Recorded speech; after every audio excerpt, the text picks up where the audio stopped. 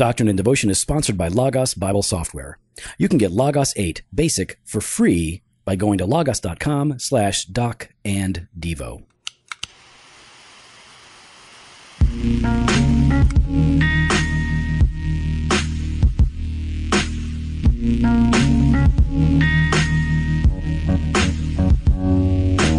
Welcome to Doctrine and Devotion. Is that what we're doing? That's what we're doing today, Joe. Good job. It's a podcast that explores Christian faith and practice from a Reformed Baptist perspective. My name is Joe Thorne. I'm the lead pastor of Redeemer Fellowship in St. Charles, Illinois. And I'm Jimmy Fowler, executive pastor at Redeemer Fellowship. Man, we're just chilling. Happy St. Patrick's Day. Happy St. Patrick's Day. We're having a cigar. It's a good time, relaxing. And so Jen, for every holiday, Jen decorates the dining room table. Yeah. Every holiday.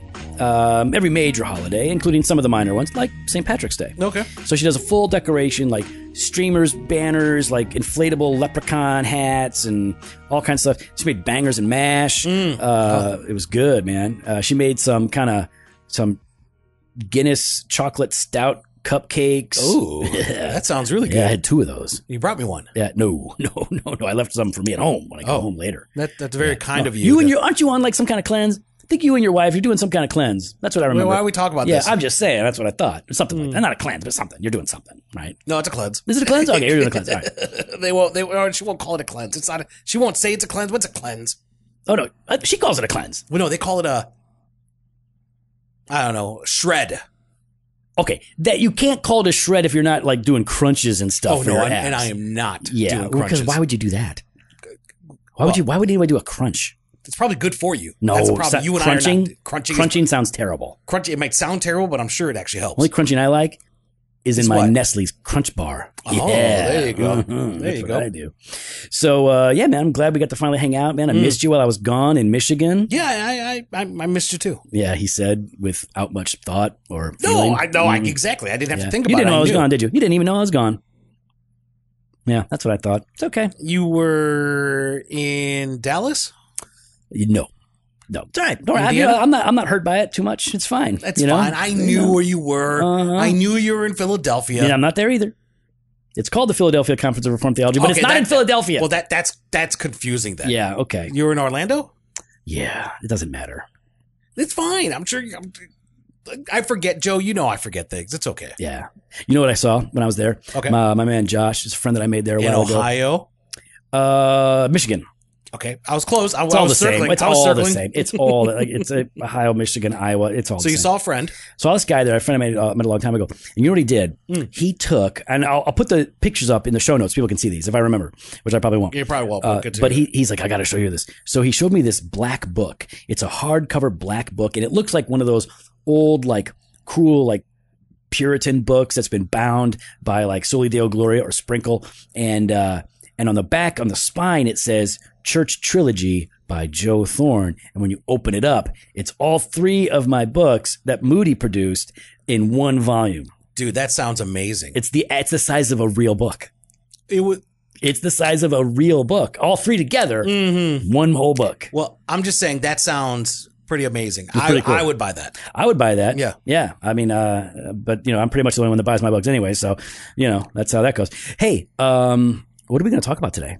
Today, we're going to be talking about gospel-centered churches. Like, I don't know, like Redeemer Fellowship? That's the place that we're at? Redeemer Fellowships? Is my jams. It's going to get old for everybody else, but not for us. No, I don't really care. Listen, we say things that are funny to us. We're not really thinking about what's funny to other people. Yeah, I don't really think about other people on that one. So, and so it's one of the things that I love about Redeemer. It's one of the things that drew us when Michelle and I were in Canada and we're looking to move back. We were looking at other churches, looking online, reading their statement of faith, listening to the sermons. And one of the things that stuck out to us was the faithfulness to God's word and the gospel being centered throughout the life of the church. And that really came actually, that was confirmed, I should say, because we believed it when we're here and we're meeting people, and we're having conversations, and we could see the gospel being center. But even the discussion that we'd have with you at membership orientation and such, the gospel is the center of what Redeemer does. And that's, we're trying, right? We're trying to maintain that. I don't think anybody ever really arrives, right? There's always problems. In fact, in the 1689 Confession, chapter 26, in paragraph 3, it says this: the purest churches under heaven are subject to mixture and error, and some have so degenerated as to become no churches of Christ, but synagogues of Satan. Nevertheless, Christ always has had and ever shall have a kingdom in this world, to the end thereof, of such as believe in him and make profession in his name. So even the best churches, like, there's no perfect church. No. Right. And so if you're looking for a church, and that can be a hard search, people get frustrated. They're like, man, I can't find a church that I really like. Well, okay, there's a good chance that your expectations are a little too high. Yeah. You're looking for a perfect church, which doesn't exist. You have to sort of make a hierarchy of what's most important and what you can live with and what you can live without.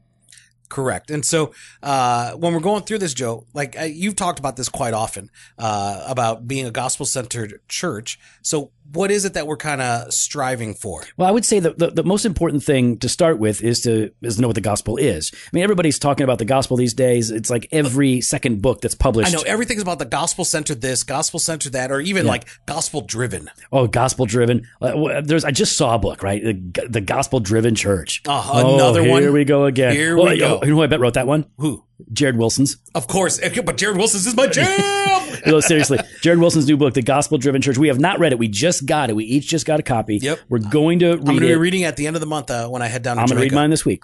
Okay, I'm not I'll read reading it before you. Okay. You probably will. I'm just trying to beat you. Jared, we're super excited to read this book. We have not read it yet. So what we're going to say here is not reflected in this book necessarily. We don't know. Maybe it is. We're going to get into it, though. So we're going to encourage you guys to go ahead and pick it up, because everything Jared Wilson writes is worth reading. It's worth buying and reading. We love Jared Wilson stuff. Jared has a way. I love how pastoral he is. Yeah. Right?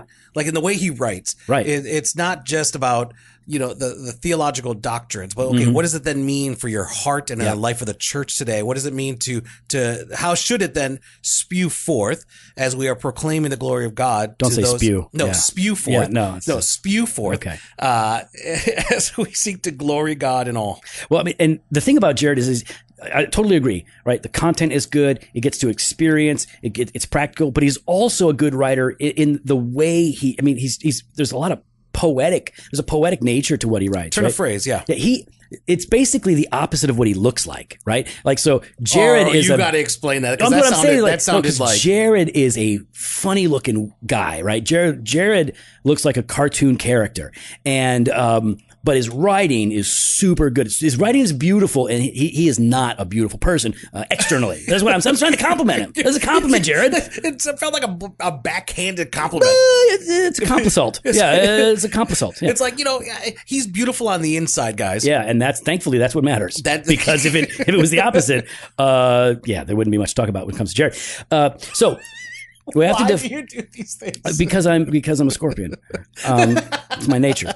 So we first have to establish what the gospel is, right? Okay. And so we can just say it this way. We say it this way all the time. The gospel is the life, death, and resurrection of Jesus that accomplishes redemption and restoration for all who believe, and even ultimately in the end for all creation, right? So life, death, and resurrection of Jesus, that's the gospel. And then, of course, what it does is it reconciles sinners to God and brings about a redemption of the whole created order eventually in the end. And that means that the gospel and Jesus himself is our greatest hope and boast. I mean, right.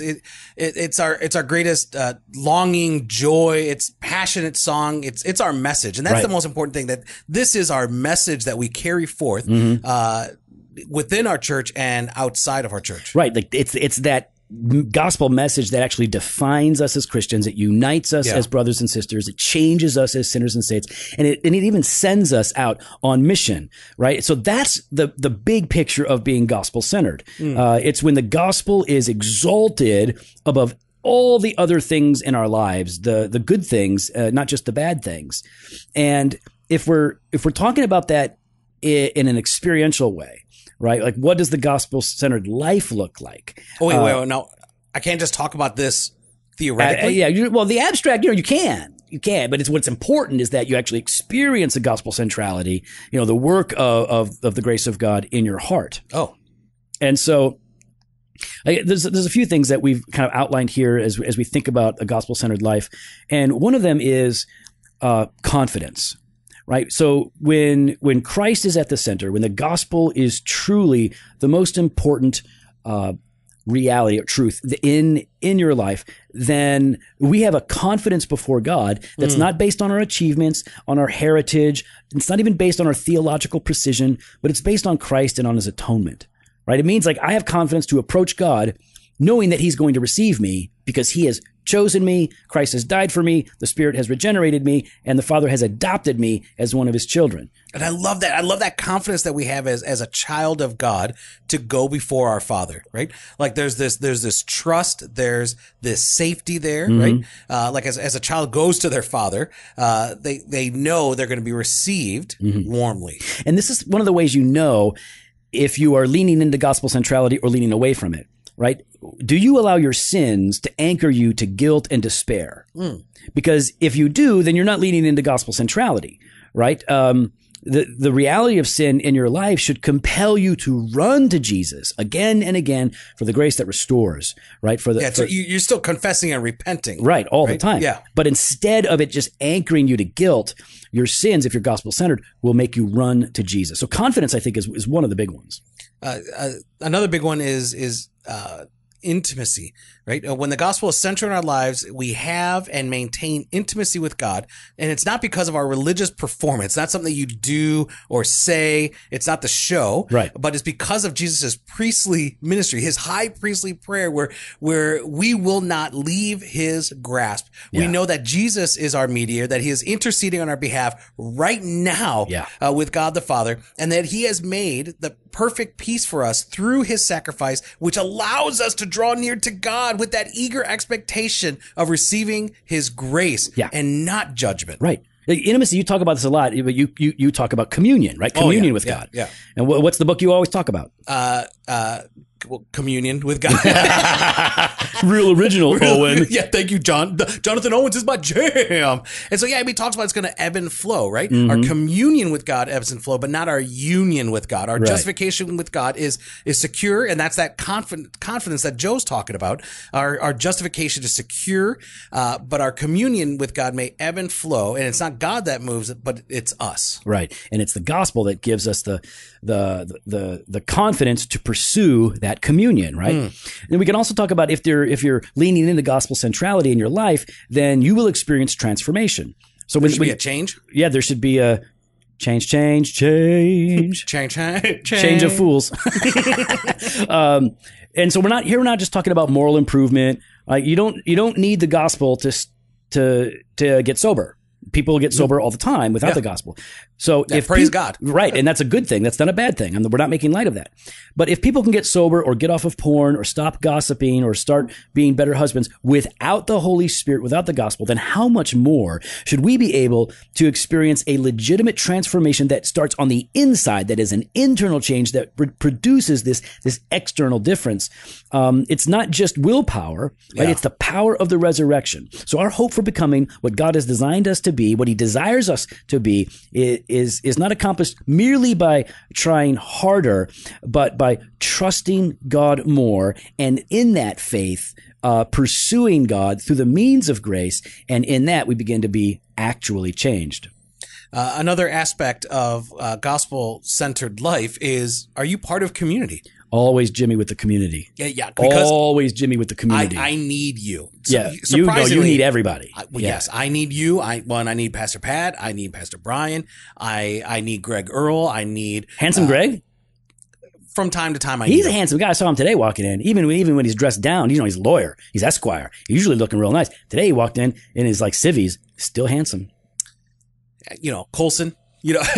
Colson Hauser, you don't want to say anything how good Colson is because he does listen to the podcast. His wife is awesome. And Colson is her husband.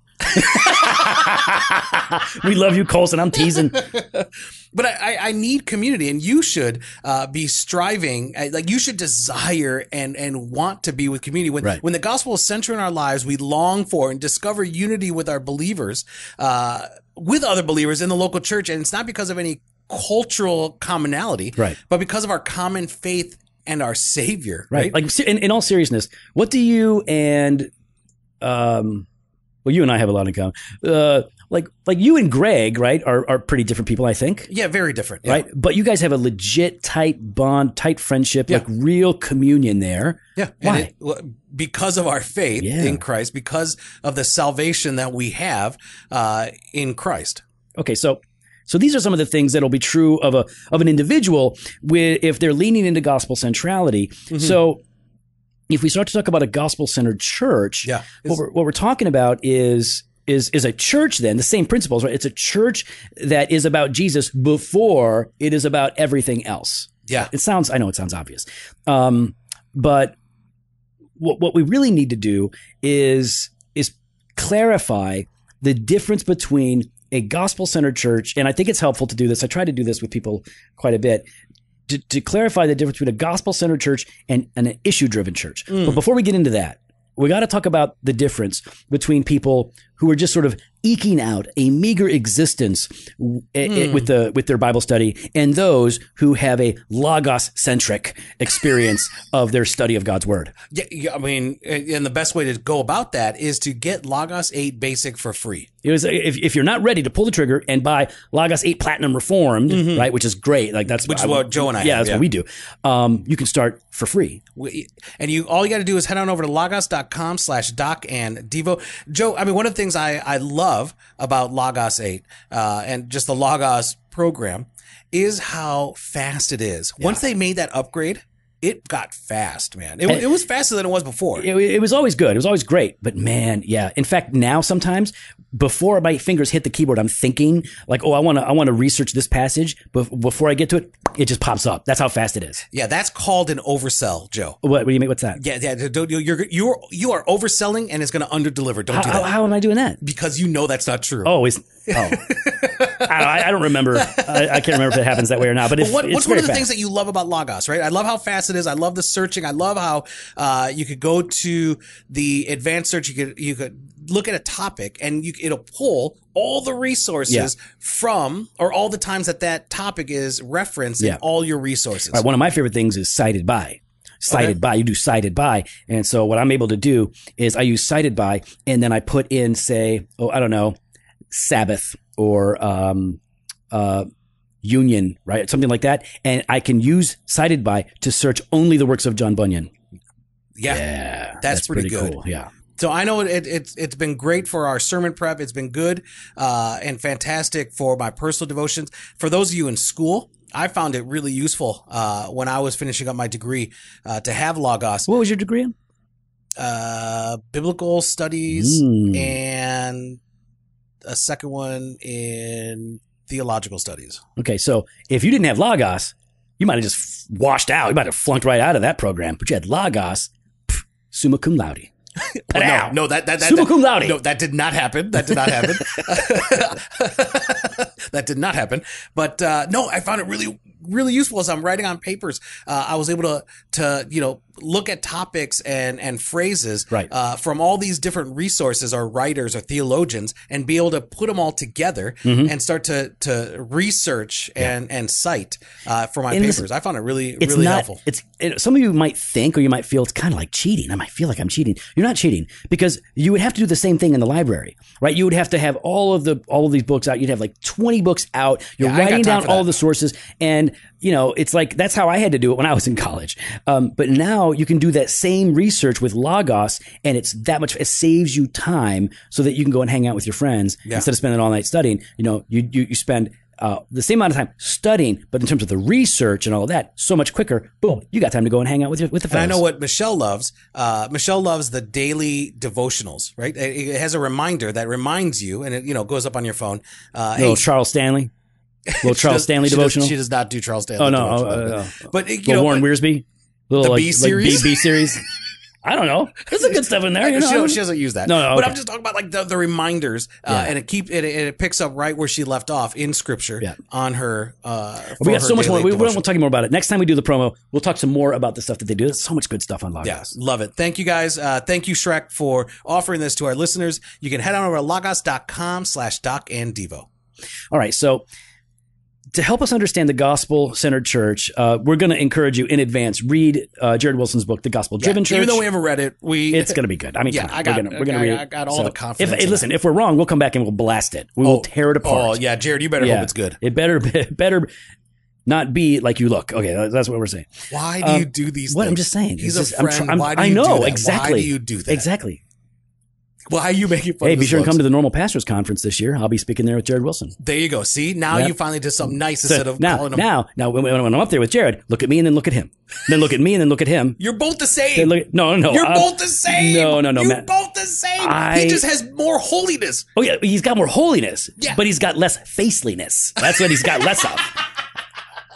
All right. So, but one of the ways that I try to talk about it with people is I really believe that most churches tend to be issue-driven rather than gospel-centered. And an issue-driven church define that. Okay, so it doesn't. I don't mean it's a liberal church versus a conservative church. An issue-driven church is not an Arminian church and making a Calvinist church a gospel-centered church. You can be Calvinist, Reformed, Arminian, Wesleyan. You can be liberal, conservative, and be issue-driven. Right. So what I mean by that is an issue-driven church is a church where a secondary issue has become the primary thing that they are known about. So, for example, what's an example? Some churches are driven by doctrinal precision and purity, right? Now, typically, this is in the Reformed tradition, right? And so, in their pursuit of the truth, it's not uncommon for that kind of a church to be more about their theological heritage than they are about the founder and the perfecter of their faith. Some churches are driven by numbers, right? And again, numbers aren't a bad thing. They want to reach people. They want to reach as many people as they can. They want to see people come to the Lord. Right, so that's a good thing.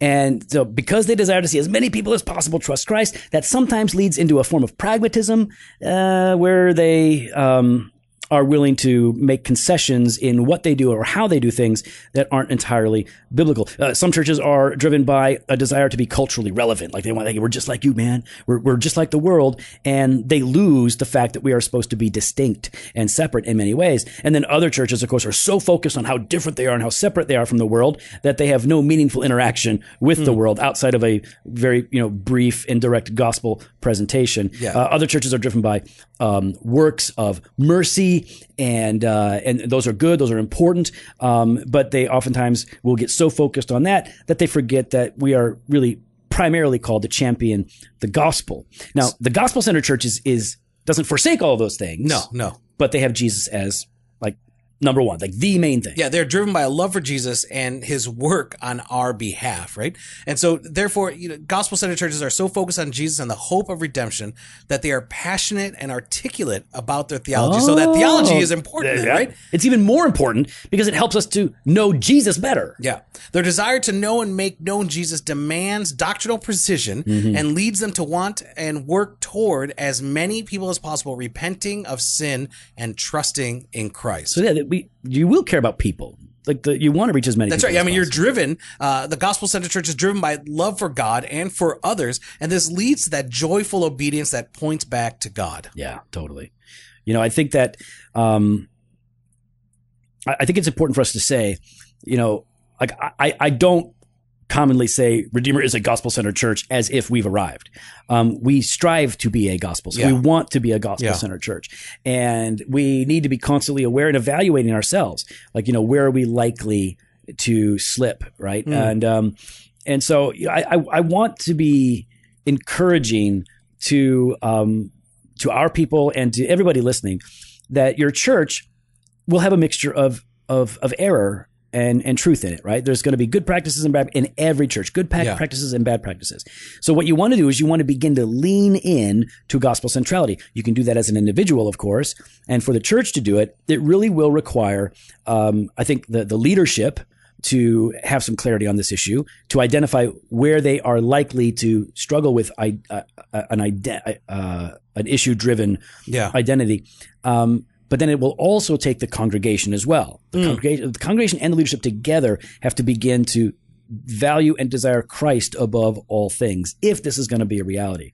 But we definitely want to say, read The Gospel-Driven Church by Wilson. He didn't ask us to do this. We're not paid to promote Jared Wilson's book, but we're confident that this is going to be a really helpful book for you guys to read. And we wanted to get you in on it on the front end, even before we get to it, because we don't want you to miss out. We want you to get this now while you can, and then you can join the conversation, right? Yeah, you can follow us online on Instagram and Twitter at DocInDevo or on Facebook /Doctrine and Devotion.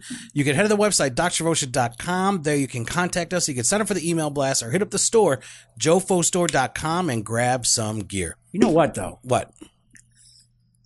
Maybe you're thinking about grabbing some gear. Maybe you're thinking about getting that Sip It, Don't Dip It t-shirt, right? Yep. Classic. Beautiful. Maybe, while you're there, you can go to doctrinedevotion.com/conference and just go ahead and register for the conference. You know you're going to go. You might as well go. Hey, listen, here's the thing. You're thinking of buying the t-shirt? Skip buying the t-shirt right now. Register for the conference. You get a free t-shirt. You get a t-shirt as a part of your conference registration, plus books from Banner of Truth, Crossway, and others. You're going to get a custom journal. Oh, yeah. You're going to... And you're going to get to hear Dougie Logan. You're going to get to hear James Hamilton's. James the Hamiltons. Jimmy Fowler's. Fowlers.